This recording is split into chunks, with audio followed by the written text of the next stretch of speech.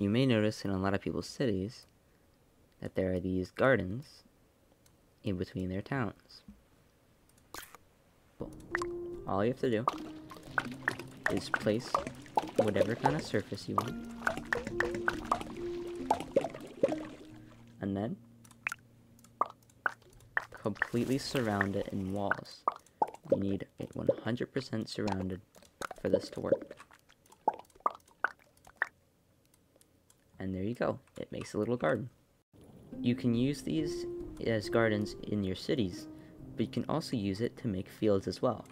Although you will have to have buildings all around it, you can make some pretty things like this hill with a castle.